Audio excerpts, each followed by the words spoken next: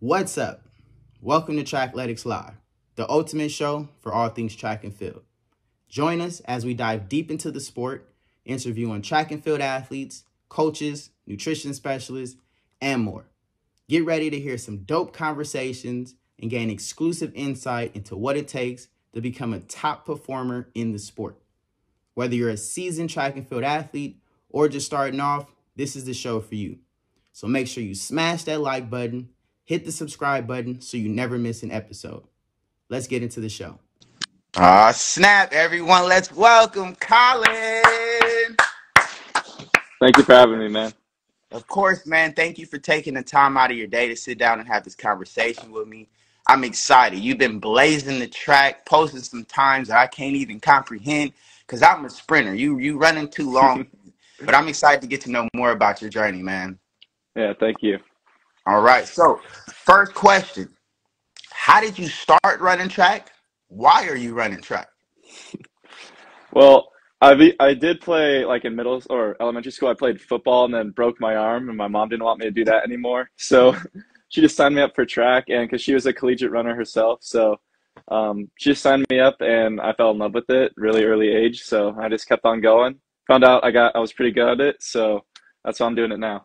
What made you fall in love with it? Was it the fact that, like, for me, I get to see how far and how fast I can go on my own 2 feet. I played Mhm. football, played basketball, even played soccer, but it's like the team is such a huge part. You know, they play a part in whether we win, if we doing good, if we doing bad, if coach is mad. Now everybody's getting punished, you know. So what was it for you that made you fall in love with track and field? One hard lesson I've learned being an athlete is that hydration is a major key to performance. You will not perform your best dehydrated. I hydrate with Eternal Water. Eternal Water is a naturally alkaline, pure, pristine water sourced directly from the springs here in America. It's filtered through layers of ancient rock, absorbing essential minerals and electrolytes you need to perform your best. It tastes amazing, makes you feel amazing, turning every workout into your best workout. I hydrate with Eternal Water. Well, at first I just did it because I had friends doing it. I just came back because I literally just did like the 100, 200, 400 like my first year. Like I didn't know what I was doing. And then when I moved up distances, I found out that I was actually pretty good at it. And I mean, I liked running. I like being like physically active. So it just gives me something to do. And I just love going out there and just going for a run every day with my friends. So that's the fun of it. And then competing, I think is my favorite part. Just, racing, beating people, super fun. Do you count the people as you pass them? Nah, I just try and get in the front where no one's in front of me. Ah, So, okay. So you don't have to count anybody. I got you. I got you. But you said you started so long ago. So, like, what was your high school experience like? well, I mean, I was on one of the best. I was on probably the best high school like distance team of all time. So it was really cool. Like even though like I was like my junior senior year, I was getting up to like the top in the nation in the distance events. Like I had teammates and my brother doing it right there with me. So it was super fun experience. Like we were just all having a blast, just like running together, racing together, beating people together. So it was really fun. Now, progressing from high school to college, what has that experience been like? Um, it's definitely different because here we have a different mentality than I did in high school. Like high school is about like running like fast times, but here it's about how many people you can beat. And like I think it's definitely changed my mentality from like, oh, I want to run a super fast time to like I want to see how many people I can beat and how many like really big names I can beat. So we usually do workouts like effort based instead of time based. Uh, So I think it's helped a lot in my like competing. Like I feel like I've learned a lot more about tactics and like events such as like the 1500 and the 5K. So it's been a learning experience, but I feel like I've gotten pretty good at it so far. oh, okay. What made you choose NAU? Out of all the Um, schools you could have went to, like you said, you were on one of the best high school teams in the nation. I know you got plenty of offers. So what was it about NAU? Probably the coaches and the team. I mean, Coach Smith, in my opinion, is like the best coach in the world for like distance athletes. And the team is just like, I feel like all the colleges that I visited and talked to, like the team wasn't as serious as like the athletes are here. So I wanted to surround myself with athletes that are just as committed as I am so that I can, and I want to be with athletes that are better than me so that they can push me and make me the best athlete I can be. So for me, it was like almost a no-brainer because like the culture here is just like so much better than every other place I visited, in my opinion. True, true. Yeah, you can definitely see, like I was saying, right? Like with other sports, the team will bring you down, but Hmm. with your team, you can see how everybody's so invested in building each other up and making sure that you guys are smashing and like beating everybody else out there. So that's actually pretty dope. But what has the experience been like for you with your coach at NAU this season? This season we've definitely focused more on like tactics, I'd say, especially indoors, because with indoor like distance races, like you don't really have a lot of room to work with on the straights to like pass people because Hmm. it's really hard to pass people on the turns. So that's really what we worked with this year, and I feel like I'm definitely not perfect, but I've gotten better at it, and it's helped me out a lot in my races. And yeah, I love outdoor just because you don't have to worry about that as much. But yeah, pretty much focusing on tactics and just like just crushing fast workouts. So it's been really fun. So if you had to choose between outdoor and indoor, like we're gonna abolish one of them and we're only choosing one season now, would you choose outdoor? I would choose outdoor. Yeah, I like the 400-meter track better. Um, I mean, it really depends on which season I'm in. If I'm in indoor, I'm all invested in indoor. If it's outdoor, I'm all invested in outdoor. But yeah, I'd say outdoor. You know, you gotta love like the sun and even like the rain too, because sometimes like weather will get to people, and that's how you can beat a lot of people. You know, just not giving any energy to that. So that's what I like about it. You just have to be ready for anything. True. Yeah, some people see the rain or the cold and they back off, and Hmm. you got to be a dog. We're out here to compete regardless of what the weather is like, Yeah, for sure. exactly. Now, It doesn't matter. You don't change. The weather changes, but you don't. I like that. I couldn't have said it any better myself. I couldn't have said it any better myself. Now you've been through so much, like you said, one of the best high schools in the nation. You're at NAU, and you started so long ago. Mm. So what has kept you motivated through this whole journey? And you're doing distance. Distance is not easy. I feel like, well, sprints is not easy. I just had a jump run. Jumping is not easy, but those are like skill based events. They're fun, you know. Hmm. Like what has kept you motivated to do distance? Yeah. I mean, I'd say definitely the success has helped because like seeing success, like you want to go further. But I think just being around people that just love the sport, it really helps you love it as well. Just like being around. Now it's just become normal. Like like it's just like a normal like a norm for me to just go out and like train hard every day. Like that's just like my normal life now. So for me, it's just like it's a lifestyle, and I've just like it's just a normal part of my life, and I can't really see myself without it now. That's dope. I could definitely see that. Mm. Was that something that you picked up like from the team that you're at now, or is that just how you always felt like this is a part of me, this is something I love doing, and I'm gonna continue doing it? Yeah, I'd say ever since I got into high school, that's probably how I felt. And then I think here it's like progressed even more. So, Okay, I can see that. mm. Now you said you're working on like tactics, strategy. Break that down for me. What's going on in training right now? Well, right now I'd say like the last few weeks we've been doing a lot of like strength, like tempo and threshold workouts, just to like work on my like aerobic abilities. But yeah, yesterday or Tuesday we hit a pretty good speed workout, so definitely good to see where my speed's at. And then I think tomorrow we go down in elevation. I think I'm not sure, but to hit like really fast speed work. So we got the strength in. Now we're getting some speed in, and then we're gonna see what that shows in a week. Okay. Now, do distance runners lift? Are you lifting weights at all? I mean, we have like our own like lifting. We don't like lift Mhm. heavy. We just do mostly like, I mean, we do a lot of like like just squats and stuff like that.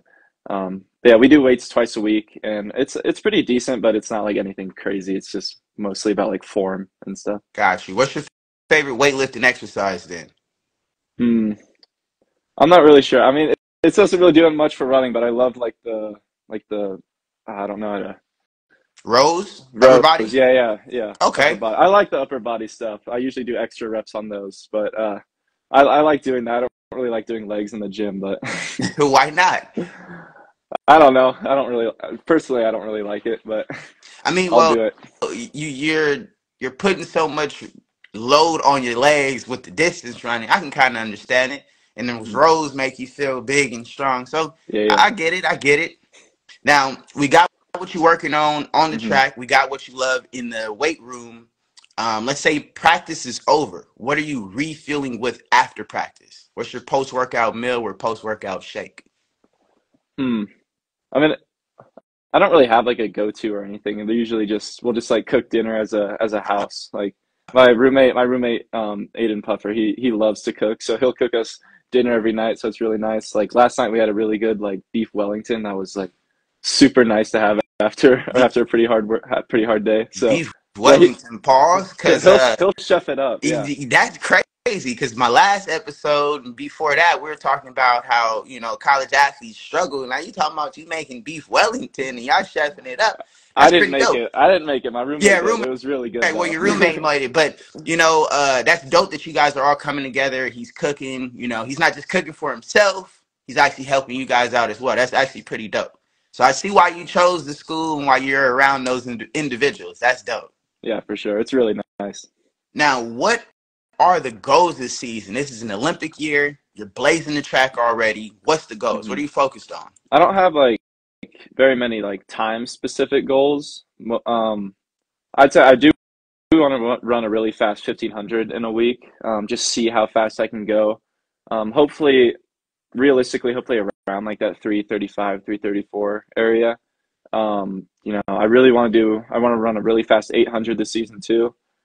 Just get that speed in. But I want to compete for a national title in outdoors at NCAA's in the 1500, and then see how far I can get in the Olympic trials, and just see, yeah, I don't know, just see how far I can get. Hopefully, Paris is a pretty big shot, but that'd be really fun. So just see how far I can get there. It's a big shot, but it's not that big of a shot. You're really Mhm. blazing the track. I don't see anybody topping and just. I don't see anybody beating you in that 15, man, especially in NCAA's. Yeah. I mean, yeah, I had a pretty rough indoor mile. It was still good, sixth in the NCAA, but I definitely know I'm better than that. So I'm coming after it this outdoor season. So I see I'm it, ready. man. I got faith in you for sure. Um, Thank you. now, as or every college athlete's career comes to an end. Are you Hmm. looking to go pro after that? Are you looking for a big name sponsor? Like if you had to choose, what's the track plan? I'm not really looking for anything. I'm just literally my main focus is just running fast and beating people. And if all those things, if people want to like do an NIL, then that's cool. That's just like that's not my focus. My focus is just being the best like athlete that I can be, and hopefully one of the best athletes in the NCAA. And if people want to like sign an NIL with me, like that's awesome, but that's not my main focus or anything. And I haven't even thought about professional or anything yet. So Taking it step by step. I like that. You seem really focused on the task at hand, what we're doing right now, hmm as opposed to putting all this stress, all this weight on yourself and making it more than what it has to be, looking towards the future and stuff. I like that. yeah, exactly. And I'm still a sophomore too, so it's still pretty early for me. So Yeah, I'm not definitely. worried about that stuff at all. Definitely young. But I know a lot of college athletes are, man, they're going so hard for the NIL, trying to get the money, whether they're struggling, don't have it, or, just want to be living lavish and buying all the Yeah. things. But you seem really focused. Those things can come if they come. If not, hmm whatever, you still blazing the track. So I love that. Yeah. You're very focused, very composed and focused on that. Because I feel like if people are like trying to run well just to get like an NIL, and I'm running well just to see how well I can run, I feel like that's just, like it puts me at even more advantage because I'm running for me, not for like something else, or I'm running for me and my team, not for just like this outside thing. So yeah. Dope. Um, I have to ask because I don't, I can't do this distance stuff. Break down a distance workout for me. Sets, reps, times. Give me something. All right, I'll just give you the workout we did on Tuesday. Okay. It's actually not really a distance workout. It's more of it's probably like a mid-distance workout. But we did a mile at threshold, so that was in like 4:55. Took 4 minutes rest. We did 4 by 300 meters in 42 seconds Ooh. Okay. with that was with 2 minutes rest, and then we did a 400 at 54 seconds. Took 4 minutes rest, and then we did 4 by 200 at 26. So Oof. getting ready for that 1500. Yeah. That's crazy. That's a heavy workload. Um, what did that workout feel like? Is that taxing on the lungs? Is that taxing on the legs? Like what does that feel like for you?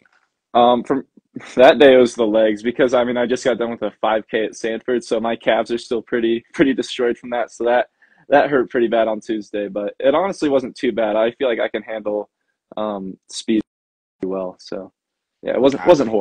Now, horrible. I was gonna ask about Stanford. How'd you feel competing at Stanford? How did that meet go for you? I mean, it went pretty well. I mean, going into it, I didn't really know what time. I mean, it was paced a little slow, I think. I think we were expecting like 13:20-ish pace. Ended up running 13:38. I mean, I came away with the win, so that's the most important part for me. Just that event hasn't quite clicked with me yet. I feel like I'm still learning it. So to have that experience and come away with the win there, and it's definitely a confidence booster moving forward that I can probably move up and do pretty well in that Yeah, event. true, true. I believe it. You're adding blocks to it, so Hmm. it definitely helps you moving forward. Now you're a sophomore, but out of all the tracks that you've competed at, what was your favorite track meet or favorite track to compete at? Mm. I mean, going back to high school, running the at Hayward Field was pretty fun. In the Prefontaine Classic. That's just like, I mean, I was like the only high school against a bunch of Olympians, so that was pretty. That was a pretty fun race. But that was probably my favorite race. Um, but I do love this race coming up, Brian Clay. It's at Azusa Pacific Mhm, University. That's a mhm. super fun. It's a night meet. The track's fast and the energy's great. I love that. So that's probably up there as well. Yeah, I ran there last year. It's a dope track. It's a dope Mm-hmm. meet. I didn't expect it. I don't know what I was expecting out of Azusa. There's some big schools out there, like you said, Oregon, Mm-hmm. right? Hayward. You're at Prefontaine. So I'm at Azusa and I'm not expecting it, but I loved that meet. It was a dope meet. A lot Oh, of I big love it. names Yeah. there, a lot of fast times there. And then the nighttime, it felt like what track should Hmm. feel like, I love that meet. No, exactly. It's such good energy. I'm so looking forward to it. Dope. I might actually be out there, so hopefully I get to connect with you, Oh, see how sweet. you Yeah, that'd be performing. nice. Yeah, dope. Now, is there any type of nutrition plans, supplements, or anything like that that NAU is giving you? No, no, we don't. I mean, sometimes I'll take like just iron or something, but that's just me. Like NAU doesn't give us anything. We just yeah, they just give us the workouts. Got you.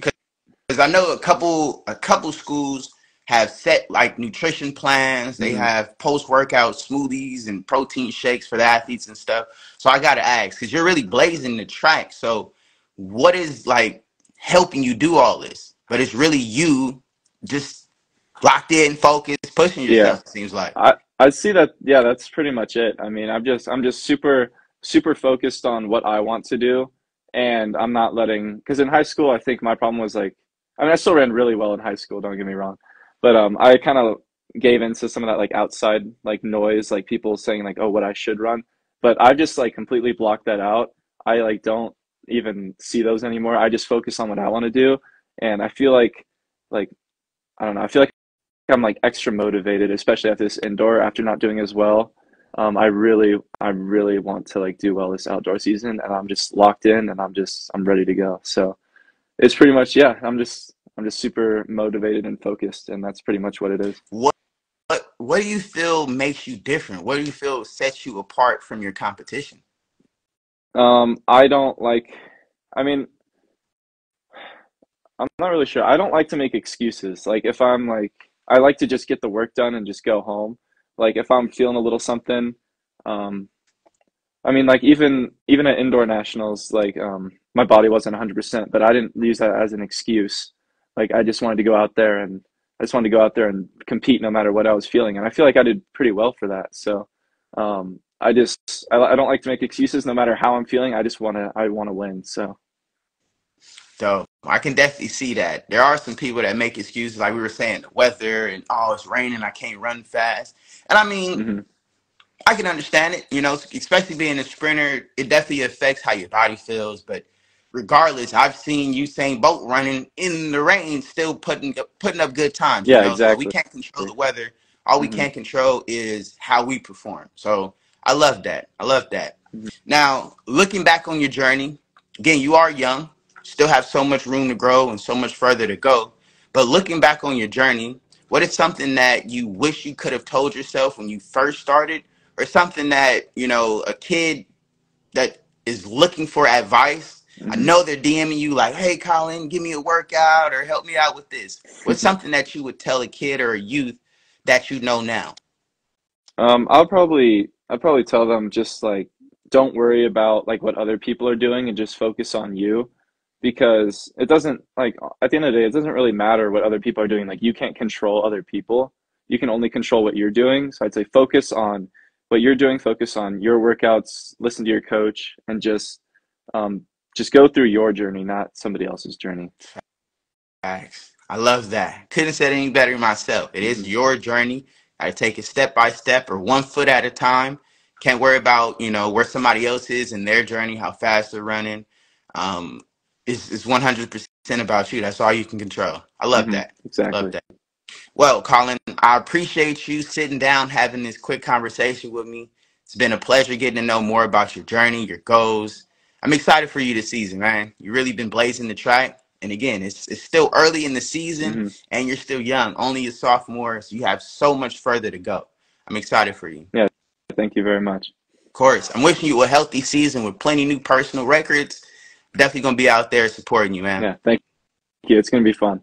Yes, sir. It's going to be fun. Well, that is it for us here on Trackletics Live. Thank y'all for tuning in. See y'all next episode. Peace.